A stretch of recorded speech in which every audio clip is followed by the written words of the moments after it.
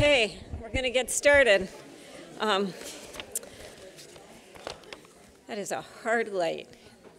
I don't know if they're going to keep it down a little bit, but I guess they need the light for the video.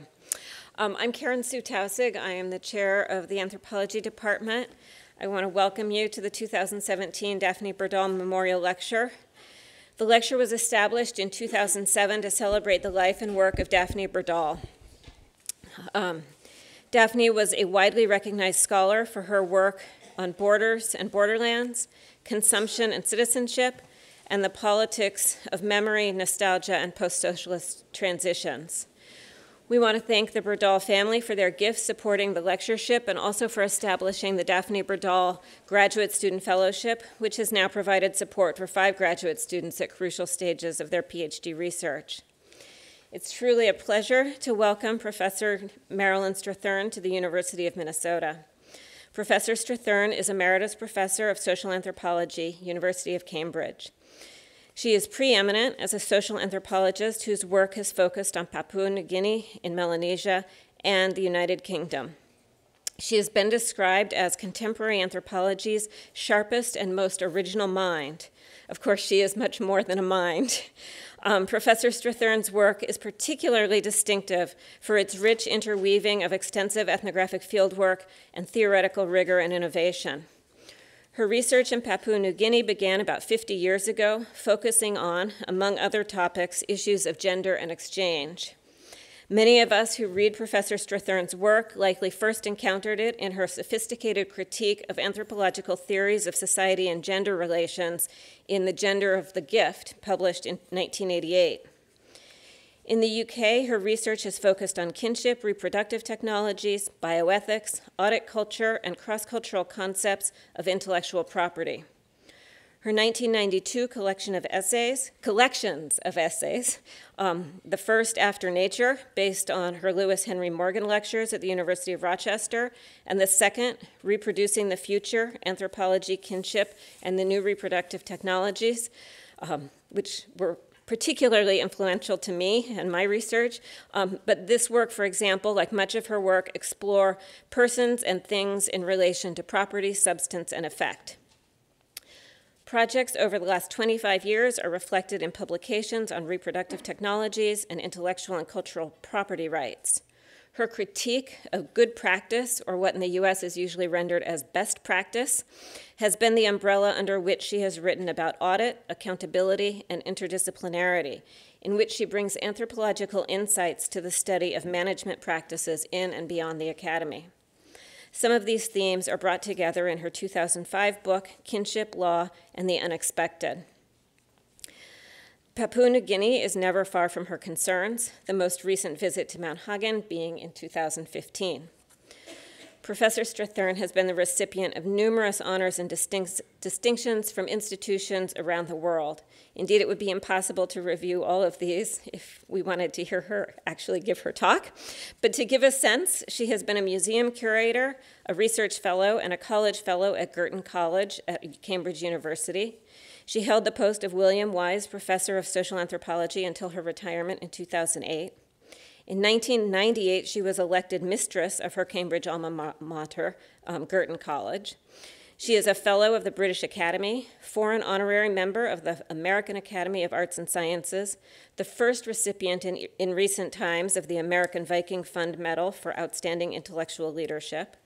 She holds the Huxley Memorial Medal from the Royal Anthropological Institute for Lifetime Achievement, and honorary life president of the Association of Social Anthropologists.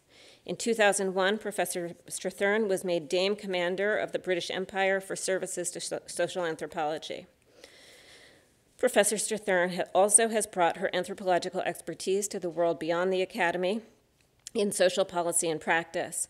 She served as a member of the Nuffield Council on Bioethics and chaired one of its working groups, reporting on the donation of human body material for medicine and research. Today, stimulated by Daphne Berdahl's account of an East German village being precipitated into a new world, Professor Strathern is going to talk to us about time, transitions, and future imaginings. Please join me in welcoming Professor Strathern.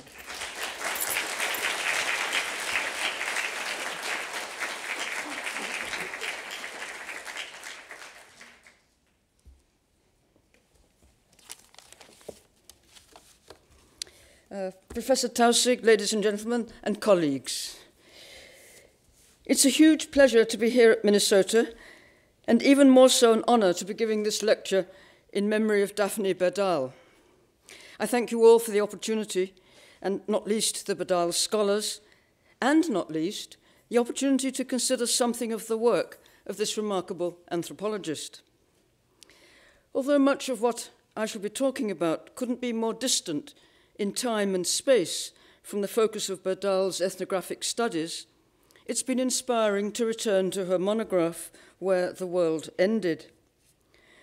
It was a stroke of genius to have gone so shortly after the fall of the Berlin Wall, not to the heartland of the former East Germany, but to one of its border villages, Keller, on the very edge of the country. Hidden in a restricted zone, it must have felt remote. And the phrase with which Berdahl evokes its spatial extremity carries a temporal resonance as well. The village's world was to end abruptly. A way of life changed overnight. Much has, of course, been written since, but what she deftly captured in the years immediately after were the parallel worlds that people on either side of the former border continued to imagine for one another. Post-socialist, perhaps the people of Keller now felt remote in a different way. You already know the direction that her interests took, notably with the phenomenon of nostalgia that sprang up not so long after. People talked of the preservation of GDR everyday life. GDR food became traditional, and there were museum exhibits of GDR culture.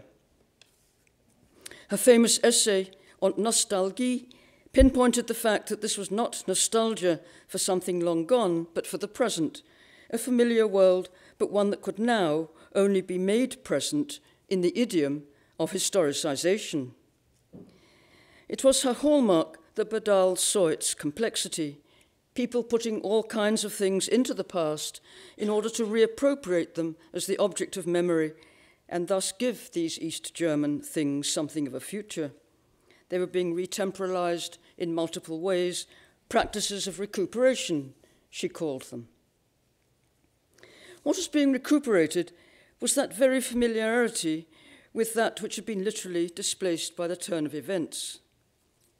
At the end of the lecture, I shall be talking about a recuperation of sorts, although it was one that took less the form of recreating signs of prior ways of being than what I believe was an attempt to recapture the moment of transition itself. It was the cut or break that was being reinvented. However, I do not jump there immediately. Rather, I want to take a route that will allow me to show that there's some significance to this difference, and in fact change my glasses, because that will help me no end.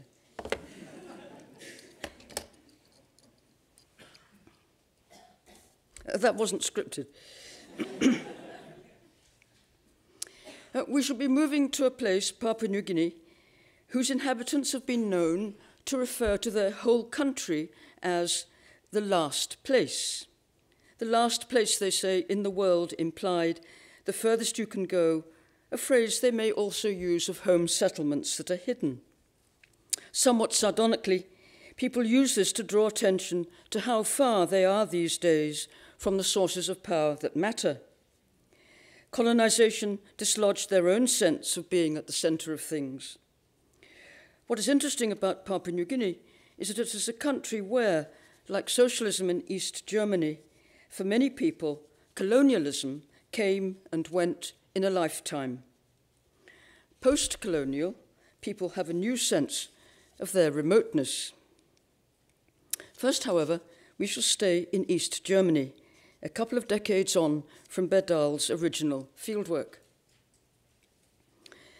I refer to an ethnographic study of what, after years of boom and growth, is now supposed to be Germany's fastest shrinking city, Hoyerswerda.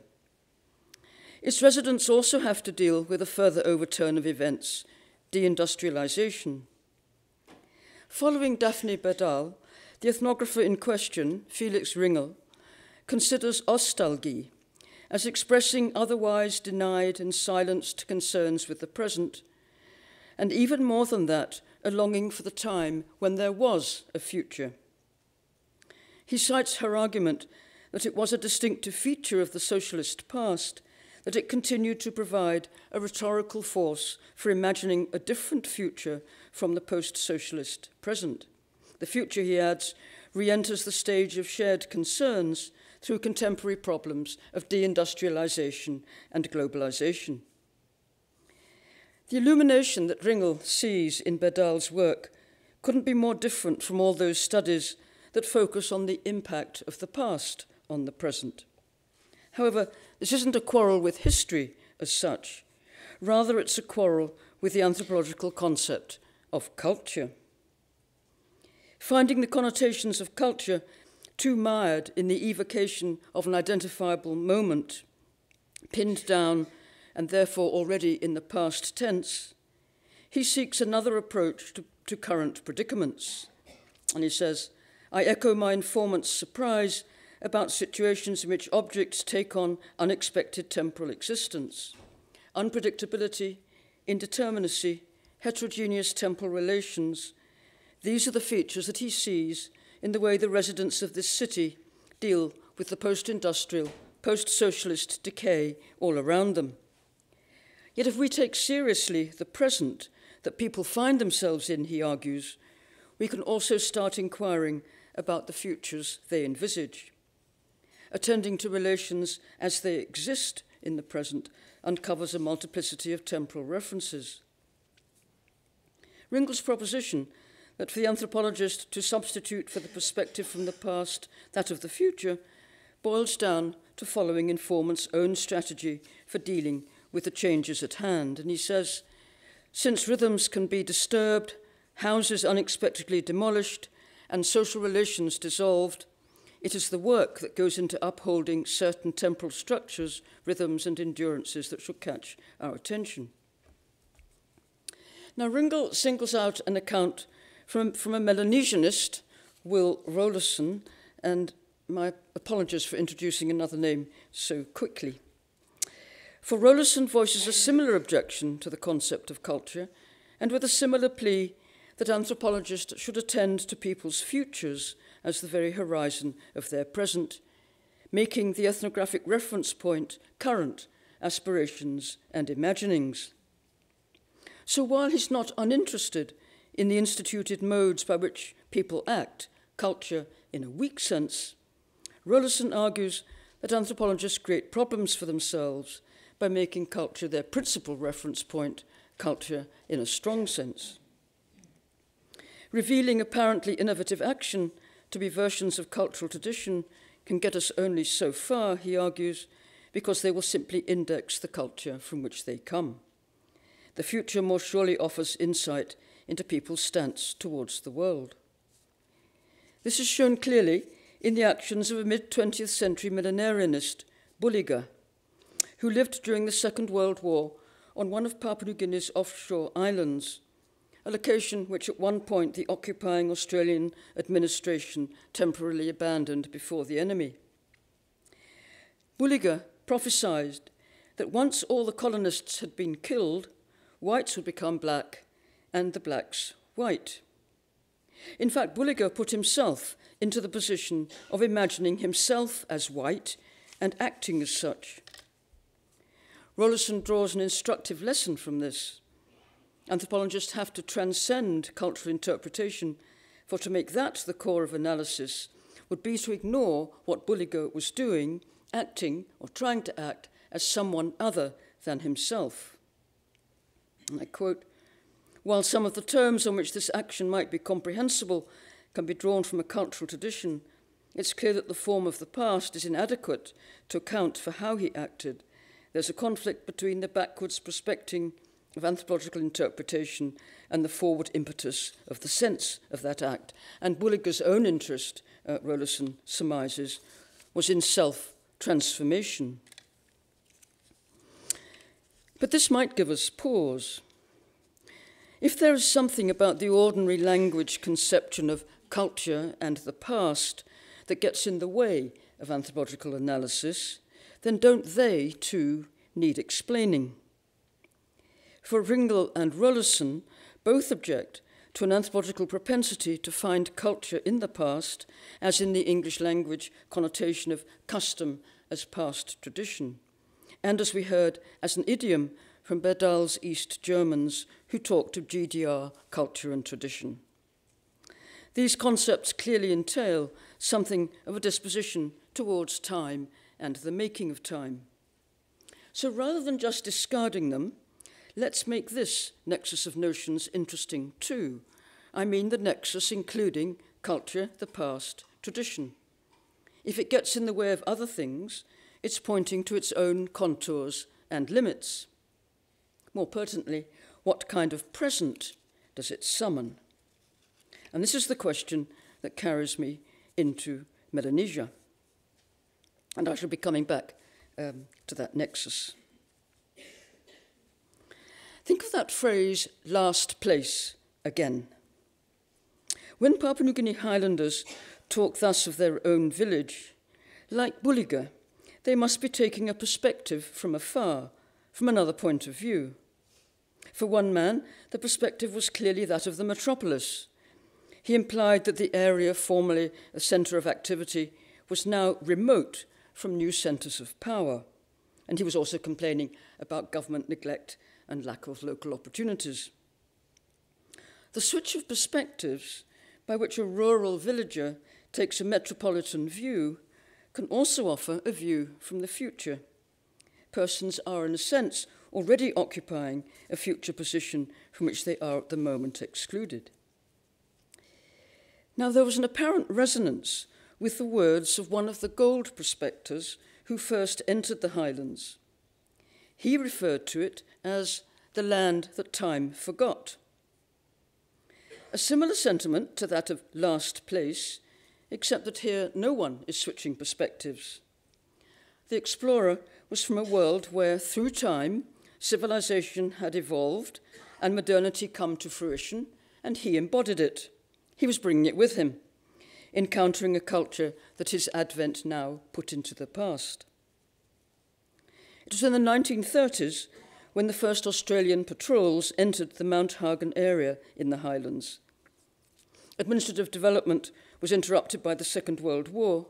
However, Kiaps, and I'm going to have to use this pidgin phrase, there's no better, it comes from the English captain and refers to patrol officers and administrative officers.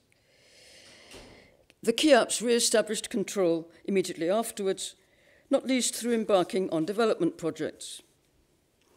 By the early 1960s, people were familiar with cash cropping, medical services, and local government taxes, and it's of this time that I largely speak.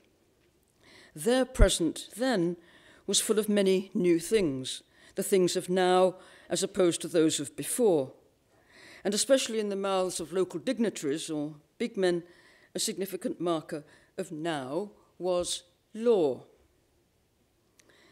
The term law, as it circulated in its pidgin approximation, was understood to cover specific rules like village hygiene, the kind of peaceable conduct that made someone a man of law, and I quote from a Hagener in the 1960s, "I was a fighting man, but now I'm old, you're all new men here, and a good law has come up." And a way of life that had transformed everything, another quotation, "White men have come, law has come, and the Kiap shows us the road to business." However, the implicit contrasts were not simply with ancestral practices. The term also discriminated between more recent temporal horizons, as followed the time of the first government appointees. And I quote again, "They were strong, and the Kiap told them to beat people, but now law has come up and we can't do this," and also entailed expectations of new law to come. When law finally comes and our children are all at school, we shall be ruined. For what will happen when law comes and we have to buy everything with money? Indeed.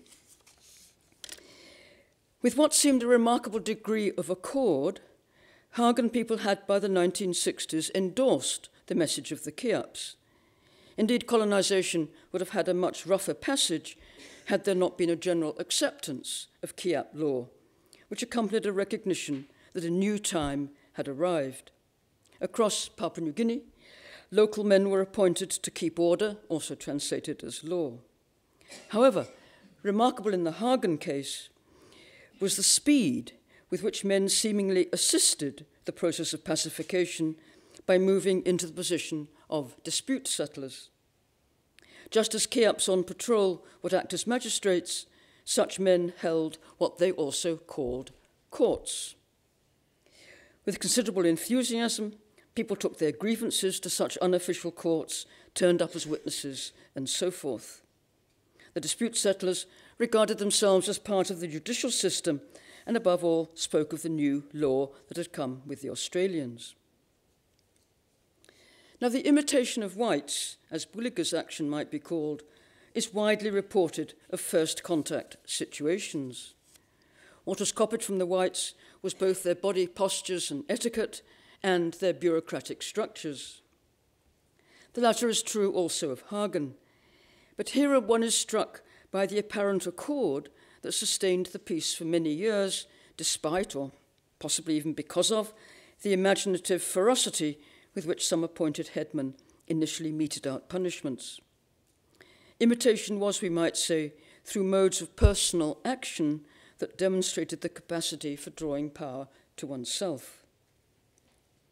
Not having at their disposal the sanctions of the official judicial system, Hagen dispute settlers drew on already existing practices, notably compensation for injury.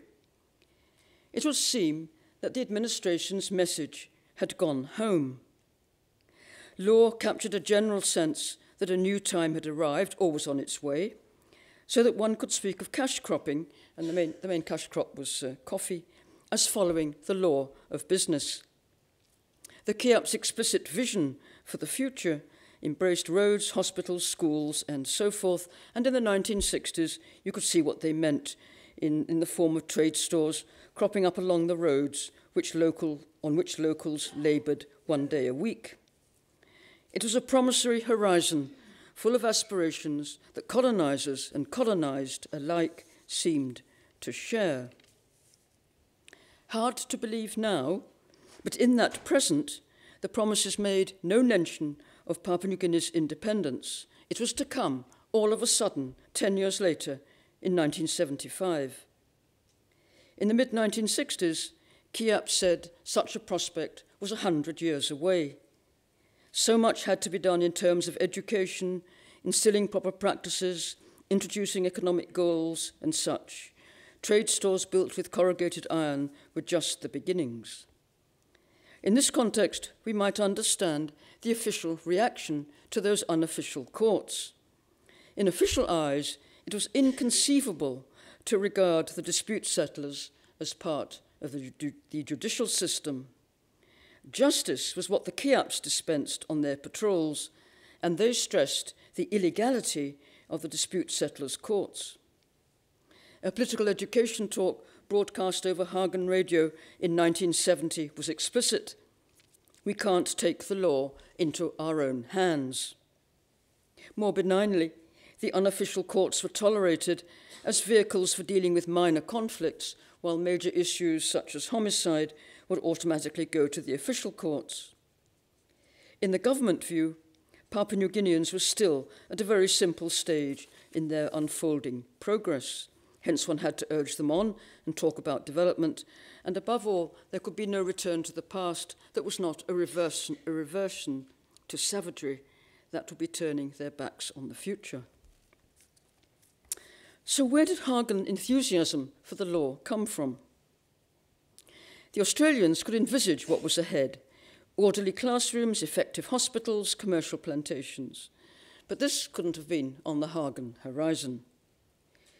What evidently loomed large in the Hagen present was the power the Keops dispensed, including the effectiveness of their punishments. This power was a particular challenge for competitively minded big men. What the Keops saw as people taking law into their own hands, the dispute settlers saw as forging direct links with the official system, or rather with its embodiment in the persons of patrol officers and magistrates, person to person. Dispute settlers translated their mandate as a chain of command. They claimed they had been told by this or that Keop to hear courts. For them, the new time did not just happen, it had to be made, which is what they supposed they and the Kiaps were doing together. Enthusiasm dissolved somewhat in the 1970s. Major confrontations erupted into violence with episodes of all-out war. In part, conflicts now leading to war were an outcome of the expansion of regional horizons through unaccustomed coalitions of groups into administrative units, or the inadvertent homicides of motor traffic, encouraged by the amount of cash in the area and spectacular prospects of huge compensation payments. Needless to say, the government and the growing urban elite regarded warfare as tribal fighting, a reversion to a traditional past. Haganahs, however, saw the resumption of warfare springing from growing unrest over the official courts. Disappointingly, in their dealings with homicide, judges appeared to attend to petty issues such as who dealt this or that blow, bypassing the crucial political implications of responsibility for particular actions. The new law had failed in that respect to bring what it promised. What are we to make of that initial accord or agreement then, when people enthusiastically tried out the law, agreeing to be pacified to see what law would bring? And what do we make of the very different perceptions of the judicial system, Australian and Hagan? We can understand these different perceptions as a clash of cultures, except that the encounters that took place did not just contain many accommodations, they also generated seemingly mutual aspirations for prosperity. There was hardly an overt clash. For all the violence that followed, there was no explicit resistance to the colonial government as such. Yet we witness a divergence. Where the Kiaps thought the dispute settlers were usurping the law, the latter thought they were following it. And when Haganahs did indeed take law into their own hands, bypassing the official courts through fighting, Kiaps saw a reversion to primitive custom. Now, this could be taken as an instance of cultures always being mixed bags of diverse possibilities. Some things clash and some things don't, a conclusion similar to one long voiced by the Papua New Guinea judiciary. Dealing with customary law is a matter of deciding which customs are suitable for a modern legal system and which are not. But suppose we were as interested in the mutual understandings as well as the misunderstandings. Can we, in this case, account for the accord as well as for the disruption of it? I think we can, provided we see that apparent similarities as well as differences are the outcome, can be the outcome of a deep divergence. And in many respects, I think the divergence was simply too radical to articulate. Now, one route to approaching this is to ask what kind of present these people were then in. Taking the vantage point of both the Australians and Haganahs acting from the horizon of the present, I suggest that their presentism implied two very different approaches to change and the sequencing of events, and I take each in turn. The Kiaps, the Australian administrative officers, seem to have been acting out some specific assumptions about the flow of time, and there are echoes here of the East German material. In Ringel's East German city, Hoyerswerda, anything can change. One way people deal with unpredictability lies in the idea that they've been living through successive epochs and could do so again. Not far behind all the smaller untoward events that shake up the contours of the present horizon lie the upheavals of larger epochal changes, notably deindustrialization and the vanishing of socialism, veritable revolutions. That's my term, not Ringel's. By diverting change along new paths, revolutions are at once interruptions in the ever-changing flow of events and enhanced moments of them. Indeed, I would see such moments, registered as radical, catastrophic, or whatever, being precipitated by assumptions about change that have been typified as evolutionary. And this is not quite the paradox it seems. Insofar as ideas of change entail an ever-flowing progression from past to present, every temporal horizon is an accumulation of non-repeatable moments. The past is from where the present has come and is kept in its place behind it. Revolutions redefine the course of future events, but do not compromise that inexorable forward movement. In fact, they draw attention to it. The first Cheops must have thought they were revolutionaries. Of course, that wasn't their language. The officers, by contrast with the gold prospectors, might have said that they were on a mission of modernization. Nonetheless, the Australians brought technical marvels with them, including guns, radios, and even, and this is Hagen in 1933, a gramophone, for those who might know what that is. And it's hard to avoid the conclusion that they were showing these off as the achievements that had brought them to a particular present.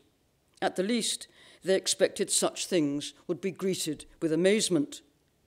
But of course, the locals didn't appreciate the long history of technical development that lay behind the present, the evolution of civilization itself.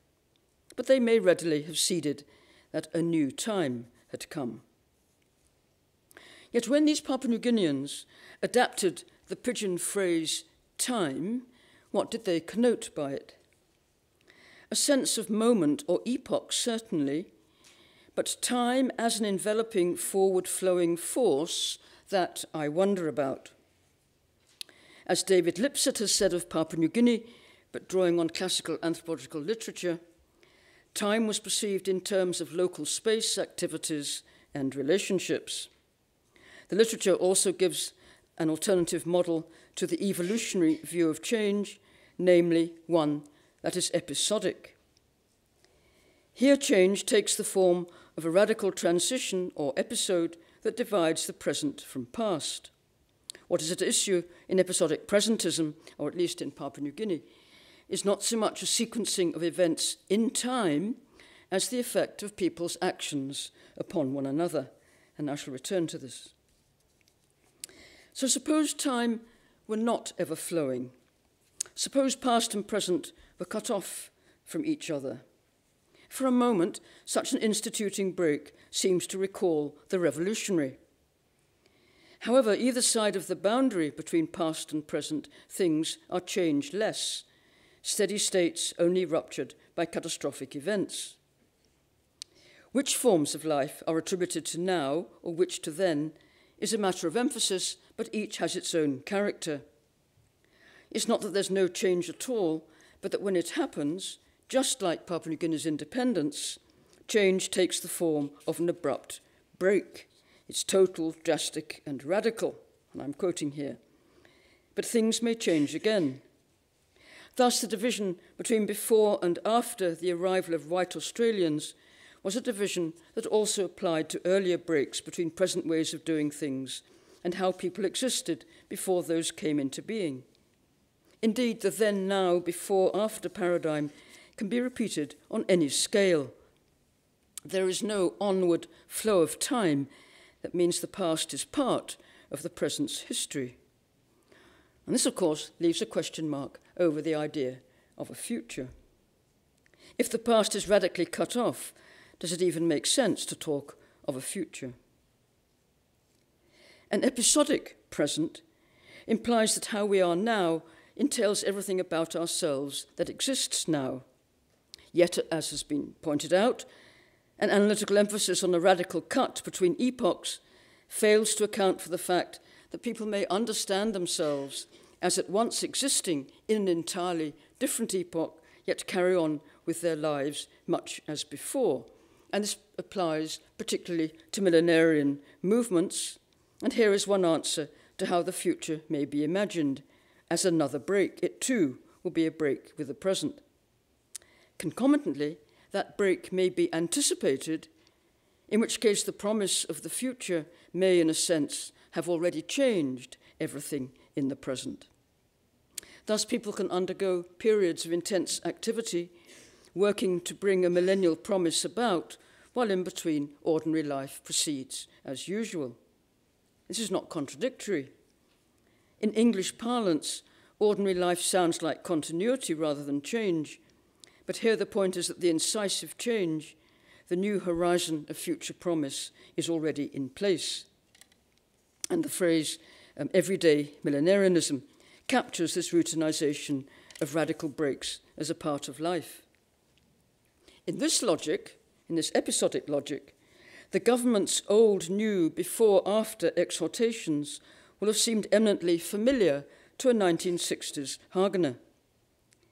The exhortations pointed to a radical change as at once already in place and as a change yet to come about. Here, Kiaps, Hagen men and women, and the anthropologist with analytical interests at heart can all concur. What had already changed was the horizon of present possibilities. In truth, a sense of cataclysmic change did not need to rest on a totalized image of a world new in every aspect. Change was evident in those aspects of the present day that seemed crucial diagnostics of the new time. The invention of marriage, for example, was something that was often spoken about as arriving into a particular social milieu. The millenarianist Bulliger took the crux to be an eventual reversal of black-white relations. In the Highlands, Hagen dispute settlers saw new grounds for competition as well as new possibilities for wealth, similarly transforming their persons in terms of the power that they could summon. But what have I surmised here?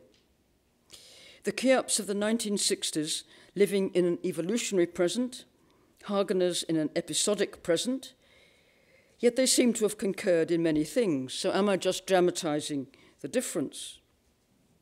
A diagnostic might be framed in terms of a further question. Where for each is the future? Do we arrive at the same answer in both cases? The Australians were, I think, acting out views not dissimilar from those found in Ringel's Hoyerswerda, where people try to ensure that the forms of living they value in the present will endure into the future. This also includes what they see as coming from the past, although the future is obviously not itself the past. So the nexus of notions that bundles together the past, tradition, culture, implies that what is in the past can only be brought into the present in a historicized form, given a future thereby, as of course with GDR signs of their everyday life. Quite crucially, people's idea of the future carry the signature of time's passage. Although to very different ends, the Kiaps were also concerned with time's passage, notably in terms of the growth and development that had to occur before Papua New Guinea was anywhere near independence. After the first abrupt encounter, things could only proceed incrementally. Time had to elapse before institutions matured. For the present, all they could do was plant the seeds for the future, keeping up a forward momentum, or else people would be propelled backwards into primitivism. Past traditions were strangers in the new present and had to be controlled. For Hageners, to the contrary, one might say that the past can sometimes be exactly where the future is, at least insofar as the regenerative successes of the past can be drawn into the present, thus comprising moments to which one can return, and perhaps I should explain that. I've hinted that if it's useful to conceive of a Hagen presentism, it's imagined as relations between persons. The horizon that people are recovering is their ancestors present with the ancestors' own future orientation, which present people embody. In other words, people existing today exist as the offshoots of that previous promise, and they bring that potential into their present, so they too will be the regenerators of a new future. There are no seeds here. For these horticulturalists, rather, the replacement of one generation of root crops by another implies, for example, that a generative or parental fragment of a yam or taro that is pushed into the ground is replaced by the yam or taro that grows in its stead, dug out from the ground at harvest, fully formed. The generative idiom is not of waiting for seeds to grow into plants, but of cutting the fragment from a mature root that will eventually emerge in the form of its progeny. The cutting is lifted out as another mature root. As some Papua New Guineans who focus on yams have it, the yam child in the ground is also the yam spirit of the root's ancestor, its parent's parent. Crucially, to keep with these food crops, plants do not grow by themselves. We're talking about the actions people take in cultivation and care alongside ritual attention to plant beings. People's efforts can be described as striving to bring about new presence as one harvest replaces another. The affirmation of that possibility lies in the break or cut between previous old and present new acts.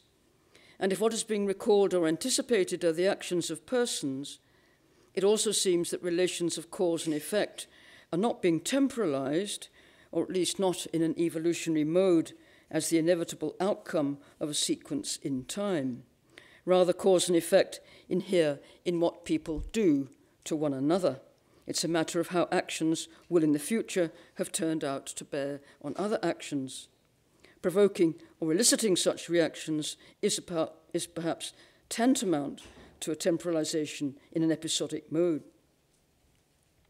But of course, we can spin any number of connections. Let me turn to one of today's presents that may be illuminated by a contrast between evolutionary and episodic change. It'll bring us back to that nexus of the past, tradition, and culture, which I would now locate specifically in an evolutionary type of present. You'll recall Daphne Berdahl's argument about recuperation. What was being recuperated by the former East German villagers were all those things that spoke of how people lived, but had now been literally displaced by the turn of events. I said I'd be talking about a recuperation of a sort, although it was one that took less the form of recreating signs of a former life than what I believe was an attempt to recapture a moment of transition itself. What was being reinvented was the very cut or break. In 2010, the Constitutional and Law Reform Commission of Papua New Guinea reopened an initiative begun 10 years earlier with the passing of the underlying Law Act 2000. That in turn had been in response to an aspiration of the fathers of Papua New Guinea's founding constitution. In colonial times, English common law had been the principal source of judicial reasoning. Indigenous customs were recognized as simply as a point of fact, evidence to inform judgment, but they themselves weren't points of law. The founders of the Constitution envisaged a future where custom would itself be regarded as a source of the underlying law. It was 25 years, however, before legislation was on the statute books to encourage the official courts to give customary law precedence over common law.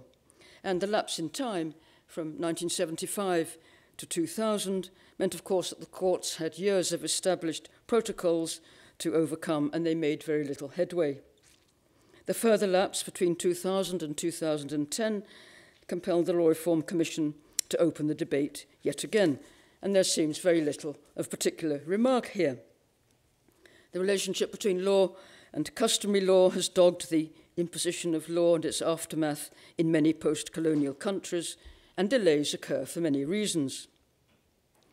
More positively, one might interpret the reluctance of the courts as the lawyers wanting to look forward from rather than back into the country's traditional past. Indeed, one might ascribe to the lawyers' slowness to move on this issue an evolutionary view of change, in which dragging up tradition, making custom, as it was called, relevant, would have compromised the cosmopolitan horizon of their actual present.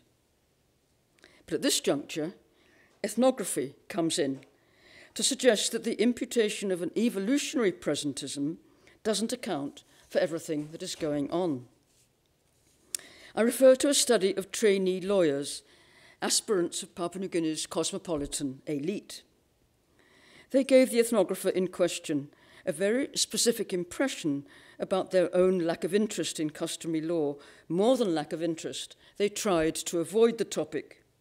They harbored, she says, a chronic disinclination to think about custom as part of their work. And the cause seems to have been that far from custom being part of a past to be left behind, or, alternatively, honoured in its recovery from the past, they had instead a very lively sense of its present effects and contemporary force. The vernacular concept of custom, known misleadingly by an adopted English term for past tradition, connotes the way people's distinctive practices are grounded in specific places, with an emphasis on their present ongoing salience and openness to innovation. As one lawyer expostulated, it's just how people live. After all, custom can acquire resonance. Above all, custom can acquire resonance as a vehicle for power, drawn from that attachment to place. And the law students were not going to meddle in other people's sources of power. And that was the basis, it seems, of their reluctance.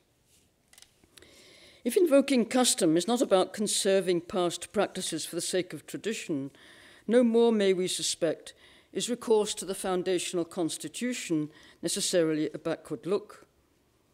On the contrary, if we read it as an anticipation of an episodic present, it comprises a forward look. Consider again those who were trying to shift the judicial inertia by making appeals to the nation's founders. Are those contemporary lawyers and legal scholars striving to activate the underlying law, not returning to the regenerative moment that had led to the present day?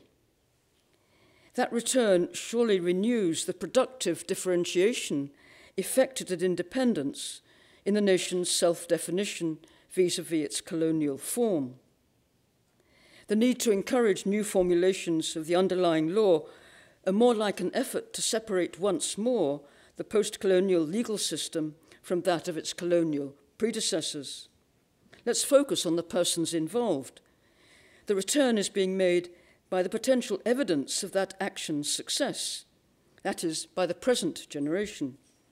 The return is at once a validation of the generative power of their own sources of existence, the cut with colonization that made themselves anew, and holds out the possibility that in recovering the very separation that led to themselves, they too will make Papua New Guinean independence work all over again.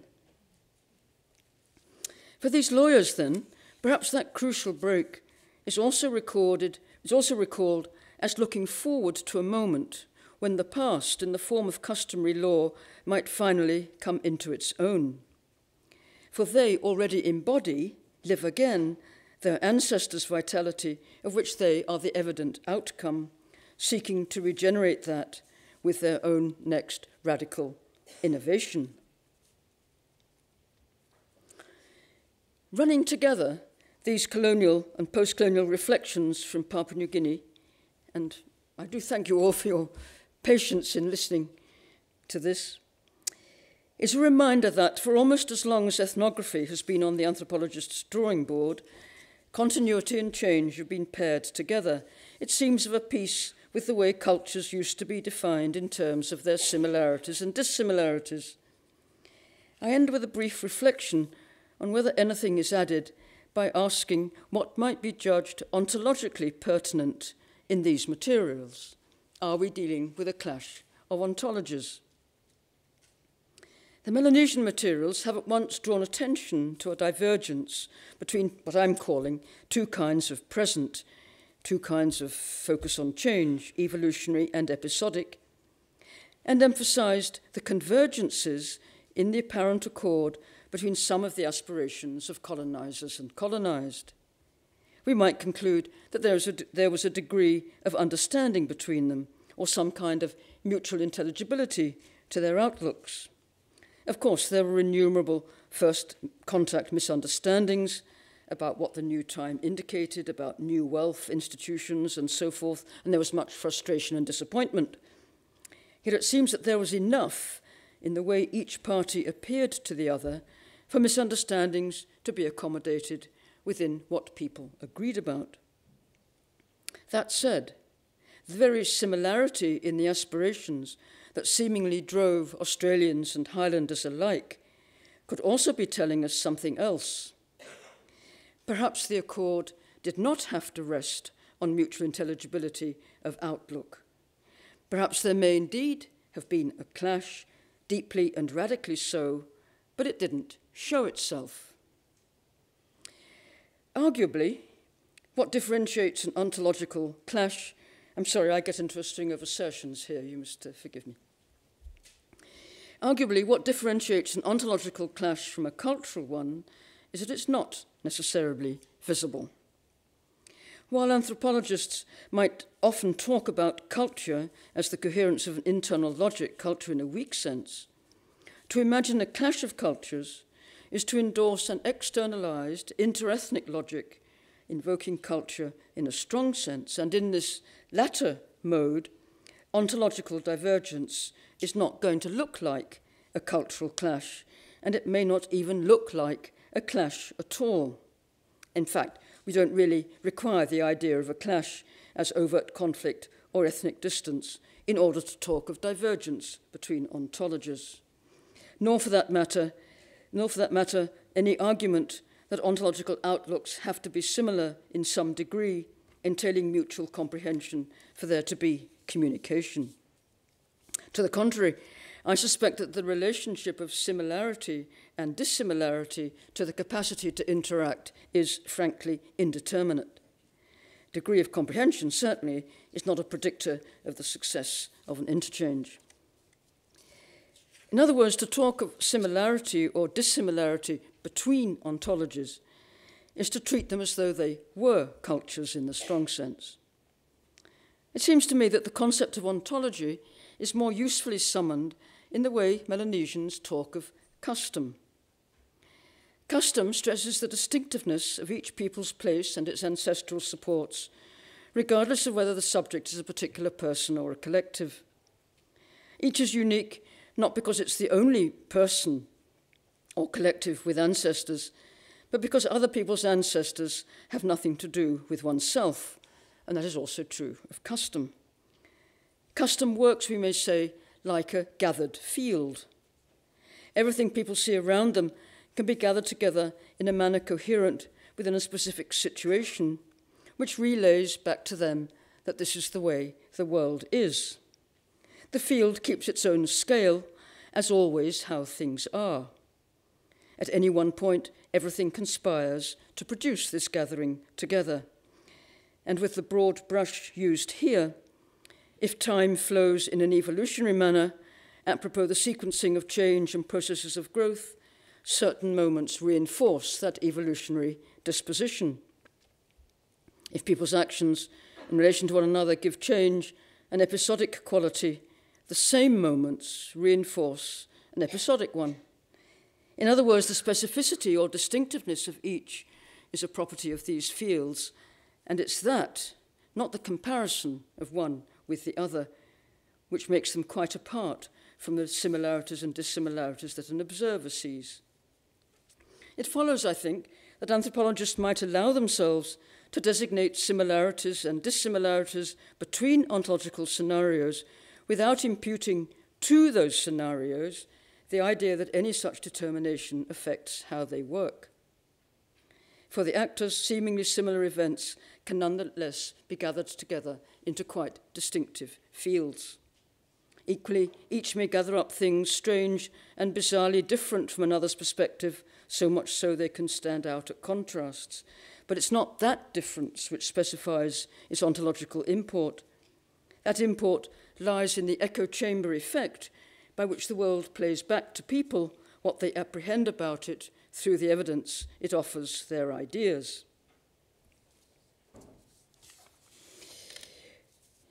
my last paragraph. One of the pleasures of returning to earlier work is to discover situations that may speak to current theoretical preoccupations in an altogether different language.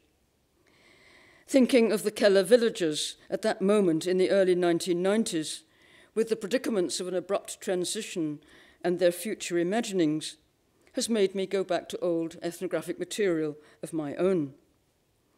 And those predicaments have possibly offered some kind of comment on recent debate on culture and ontology. But I'm not so sure that these debates add a great deal to what Daphne Berdahl so skillfully wrote about in other terms. Thank you.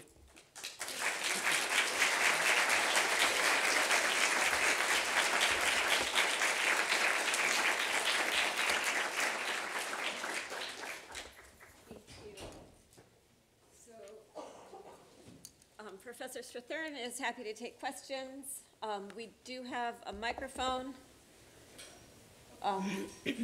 for questions. There it is. So if you can raise your hand if you have a question. And she's also quite happy if there aren't any. And she's happy if there aren't any. And there's a reception afterwards. So I mean, there's no need.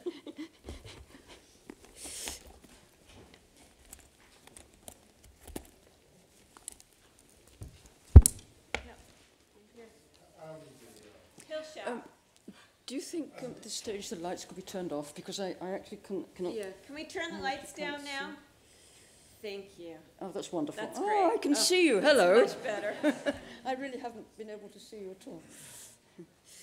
Okay. I was wondering if there might be a moral dimension to the kind of story that you were telling, because, of course, in PNG people talk about the past as dark, and people talk about the past as a time of wildness and a time of... Can you speak up, David? Oh, I'm sorry, I thought I was... I guess my question, in a general sense, does time have a moral dimension to it, which I think it clearly does, but which was somehow, I don't know, missing from your, from your discussion. Clearly, in the West, the future is always imagined to be. Or at least before the advent of our current president, the future is always imagined to be an improvement, a moral improvement, and over the past, which was somehow less developed. And that's certainly the case in many, particularly those places in PNG which are missionized. Well, all places in PNG are missionized, but which, I couldn't quite hear how that fit into your to your discourse. Mm-hmm. Yes, thank you for that. You're quite right. That wasn't something that I emphasised at all, except, of course, in the people inhabiting an evolutionary present take that for granted, because that is already contained in the concept of time's forward flow. I would be a little more equivocal, I think, about whether there was an automatic assignation of what was more or less desirable between different epochs in the past. As I understand, at least some of the Papua New Guinean mythology, the question is that certain inventions occur without which present life couldn't be contemplated, like the invention of marriage I mentioned, or the invention of exogamy, or the invention of fire, or whatever. And these things are essential for present life, and in that sense fundamental to it, and in that sense obviously people's desirables. But I'm not sure there's necessarily always a backward imputation that the time when these things were absent, I mean, they were largely a source of humour, or they were odd, they were bizarre, because they apparently lived without these things. But I would, it's certainly worth pursuing. But thank you very much. Yes. And I might just say that I did find your own comments on time very apposite, very helpful.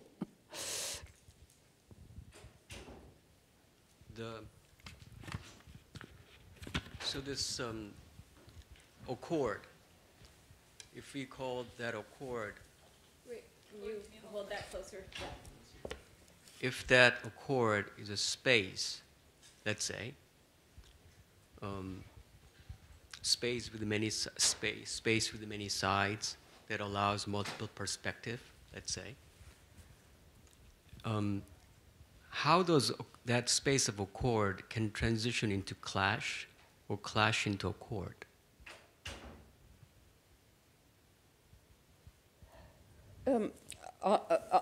Yes, I was holding two things separate. Okay, if you think that my narrative aim was to arrive at a point of describing the divergence between what I call these two presentisms, which of course coexisted in the cosmopolitan lawyers were manipulating both. I mean, yeah. Then what needs to be? Often our models of things that are separate or diverged implies a notion of difference or dissimilarity. And I'm pointing to an arena where there seem to be, and I'm incredibly overstating it because there are all kinds of things going on, but there seemed to be some similarity of agreement or accord between what people were doing.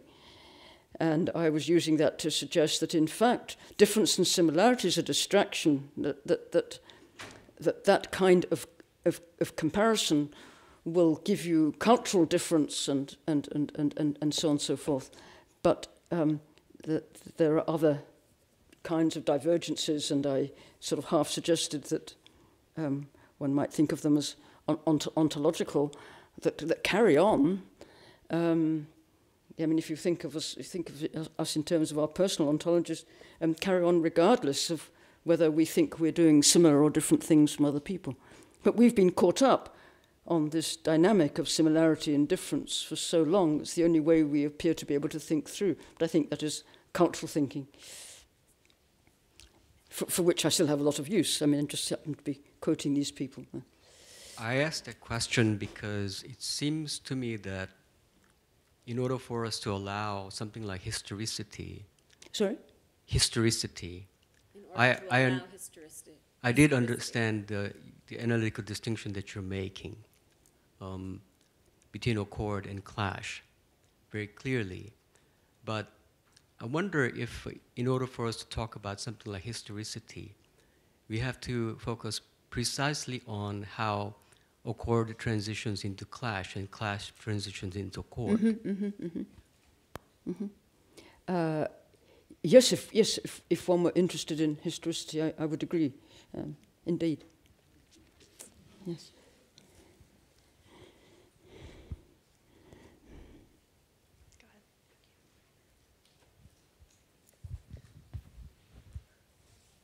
Is that on? Yeah. I want to draw a rough parallel, but it may not be very much of a parallel, between what you're saying about episodic and evolutionary sorts of temporalities. And if you think about economy, in which it was Joseph Schumpeter who introduced the notion of, or I should say innovated the notion of innovation, which was a radical change from what went before, and the argument gets quite complicated and how that produces a surplus and so forth. So you have on the one hand the notion of economy, think of your yams, that continue in a kind of linear way with some small changes, and then you have a notion of someone develops, I don't know, a new way of raising yams, a new yam supply, a different crop, something like that, which would be episodic. And the contradiction or the tension that I still think about in terms of economy is that most economists well, they'll talk about growth of the economy. It usually means population is expanding, production systems are expanding, but it's the innovation, and we've lived through this obviously technologically in the last 25 years, that make the episodic kinds of ones. So there's always that tension between the two, going back and forth. Now, in fact, in his later writings, Schumpeter turned this to the political sphere, which would be closer to what you're talking about, as opposed to just economy. So I'm wondering whether these things are actually, I don't want to say built in, but they're part of, I'll use the word, they're part of culture. That's what cultures are all about, between these two different ways. And we're living in a system, a time, obviously now, of very rapid change, and you could talk about some of the political nostalgia and so forth that's going on. I won't push it that far. But I'm wondering whether you might agree that there's a kind of parallel there, and this has been very well kind of examined, or not so well examined. How, the question is, how does that creativity of the innovation come about? And that I don't think we know. In your case, there is the outside, the colonial force, which is producing some of this. Others might claim it's endemic to capitalism. Yes, thank you for that. That allows me to explain that although, of course, I was talking about time, I was in no way entering into the vast discussions that there have been on time, and the particular point you're making is very well taken. I was, in a sense, trying to sideline the very notion of time by focusing on practices of change and talking about ideas of the present, and making the notion of time's flow characteristic of one regime and not another. It was just a narrative. It was a way of doing it. But the point about innovation, and of course, and how innovations arise, is very interesting, because I think it's a constant puzzle, precisely for people for whom time flows in an evolutionary way, that there are innovations, and this is something that we're constantly trying to explain, because these are the apparently exceptional moments. I think in the sort of, I've got myself into a binary, but never mind. I think in the episodic mode, there is nothing to be explained about innovation at all, because that happens with the through the life and death sequence of the generations as they replace one another, and that is epitomized in the very routine way in which vegetative reproduction simply requires the cutting of the piece that will be the future parent, that is then pushed into the ground, and then of course becomes the generative source of the next generation, and that power, the regenerative power, happens all the time, routinely, and it can happen at as it were at any scale. There's nothing to be explained there about the appearance of the new generation. So I think what's very interesting in your comment is that you've pinpointed a perplexity that we have about innovation that precisely comes from rather different ways of dealing with time's flow, as I've referred to it. We can continue. Okay, so I think we'll let Professor Strathern catch her breath and get something to drink, and we will head out to the reception. Thank you. Right, thank you all very much. Thank you. Thank you.